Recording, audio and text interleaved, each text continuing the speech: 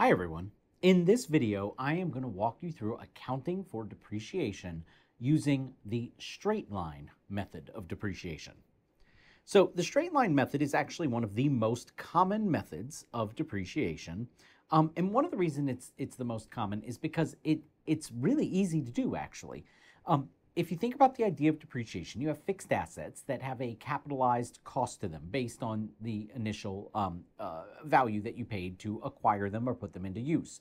A portion of that capitalized cost is the portion that you as a company feel you will actually use up before you ultimately dispose of the asset. And we refer to that portion as the depreciable cost. As part of depreciation, we need to take that that depreciable cost, and we need to have some sort of unit over which to spread that cost. What makes straight line so easy to adopt is that it uses time as that spreadable unit. So basically, it's not a matter of, oh, we think this machine will produce 300 units of product, or we think this building will serve 10,000 customers worth of foot traffic or something like that. It's just, hey, we think this machine will last 5 years. We think this building will last 30 years, right? So you're using time as the measure of asset usefulness, and that time is what you will then allocate your depreciable capitalized costs over, and you'll do so equally. That's where the word straight line comes from. It's not a matter of, oh, you expense more in 1 year than another year and all that. It's just over whatever time period you have, you equally, over a straight line, depreciate the value of your asset.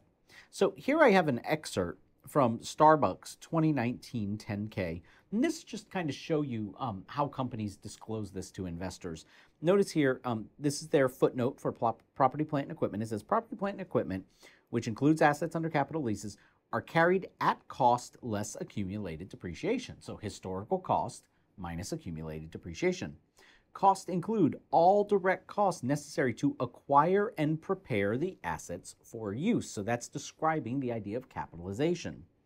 And then it says, depreciation is computed using the straight line method over estimated useful lives, which generate range, and they give you a range different for equipment and buildings. And even within equipment and buildings, they have different policies that apply depending on the type of equipment, type of building. And I won't go on to read the rest because the rest talks about leasehold improvements, things of that nature. But basically, every company has to come up with not only the capitalized cost of their assets, but a method to depreciate them, and they have to disclose all that to investors. As you see here with straight line, this is an example of Starbucks describing its way of allocating straight line depreciation to its fixed assets. Now, nothing helps students understand depreciation more than literally just walking through the math, like showing an example and seeing how it goes. So here you have it. Flyer Corp put a building into service on January 1st. The capitalized cost of the building was $559,000. Flyer Corp's depreciation policy states that buildings should be depreciated using the straight line method, assuming a useful life of 30 years. And for this particular building, Flyer Corp expects to recover $334,000 of the original cost upon resale. So let's go ahead and identify the various components here. It says the capitalized cost of the building was $559,000. So that's given to us straight up. That is the capitalized cost. But it also said at the end that Flyer Corp expects to recover $335,000 of that cost upon resale.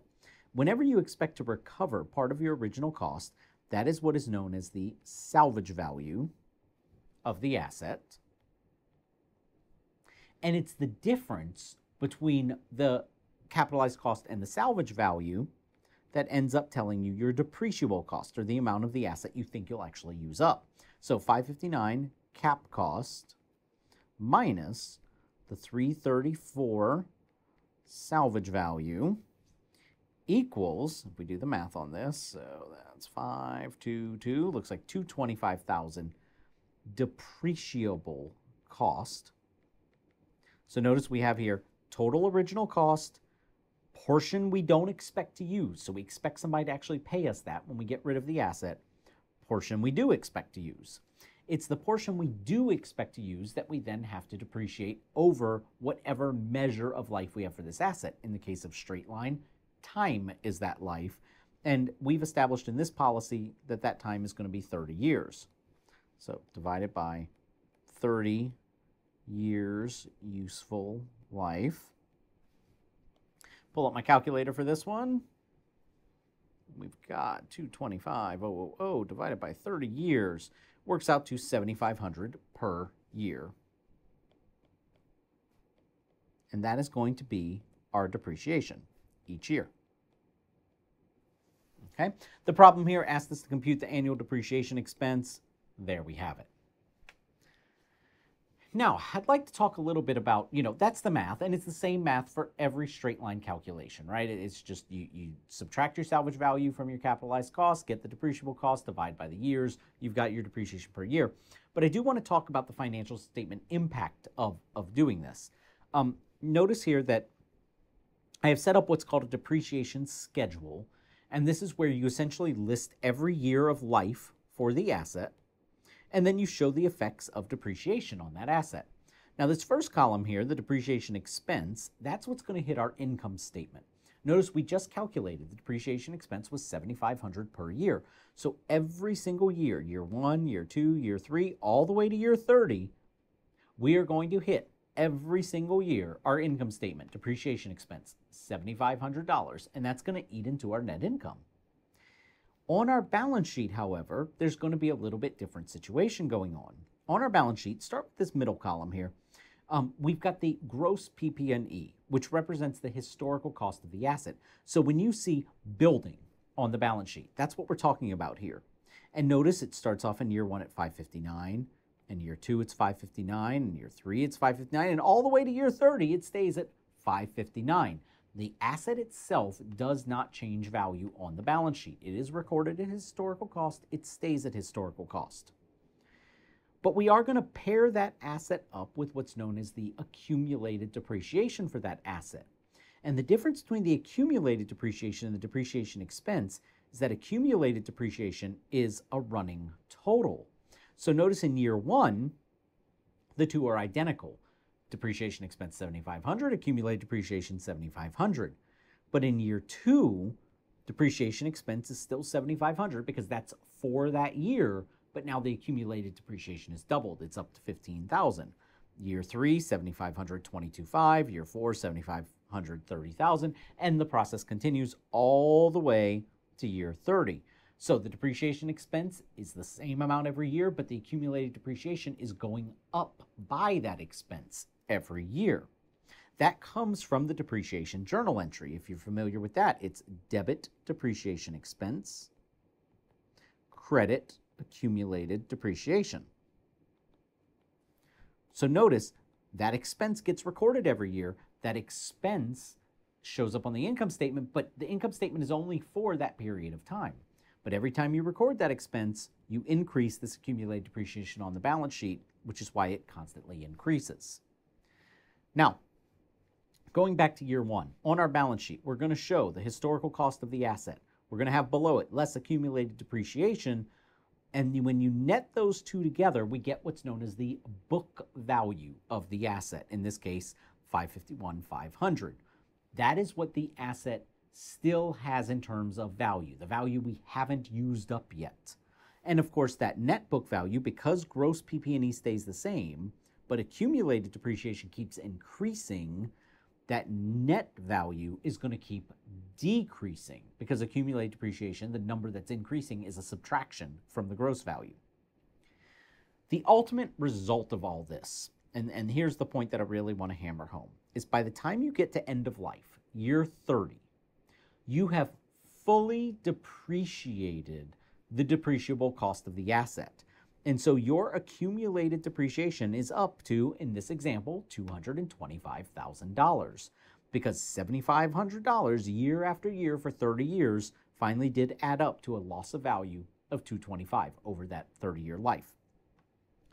Your historic cost still is unchanged, but that means your now net or book value of the PP&E is down to $334,000. And that's not coincidence that that equals the salvage value that we originally established for this item. That's the whole goal. When you get to end of life, you should have an asset on the books equivalent to what you think you're going to get paid when you dispose of it. Now, does that mean it's actually going to come true? Absolutely not. Disposals is a whole nother ball of wax that could result in gains or losses when the disposal price actually differs from the expected price. I'll deal with that in other videos. For now, just know that this is the way depreciation is designed to work. Now, one last thing I do have to point out before we bring this video to a close is you do sometimes have to deal with partial years of depreciation. So in this, I switched the example just a little bit. If you remember in our example, we said that they put a building into service on January 1. And so this one switches it and just says, well, what if it wasn't January 1? What if it was April 1st? But you're still dealing with like a December year-end client. Well, in that case, that year 1 is actually a partial year because you didn't start at the beginning of the year. You started partway in. And so your depreciation expense for year 1 is going to be a little low. The reason for that is because only 9 months went by, April through December. And so whereas normally you would have recorded $7,500 in depreciation in year 1, you have to multiply that by 9 out of 12 months, the portion of the year that went by, and that gives you the partial depreciation for year 1. From years 2 all the way to year 30, you will then continue to have the standard full year of depreciation because you do have the building in service for the entirety of the years for those other years. It's only that first year where it ends up being a partial. But if you're wondering, well, wait, but then you're never going to hit your salvage value if you just leave this at a partial year and then do $7,500 every other year.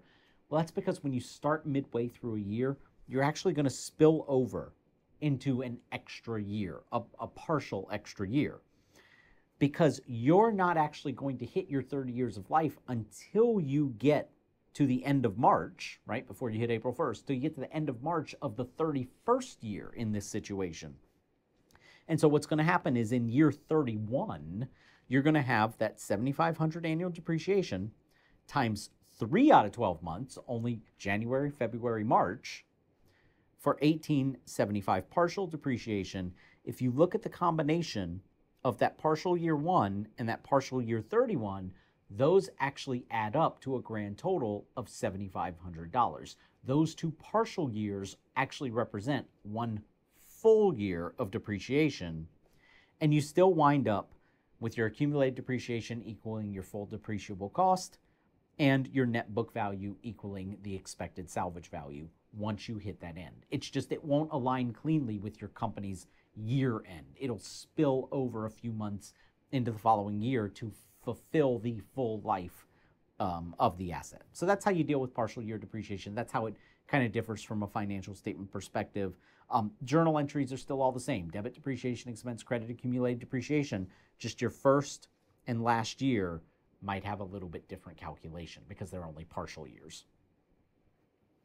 All right, so that is it for straight line depreciation. Again, it's the easiest and most common method of depreciation. Once you've got the formula down, it's just a rinse and repeat every time you see it.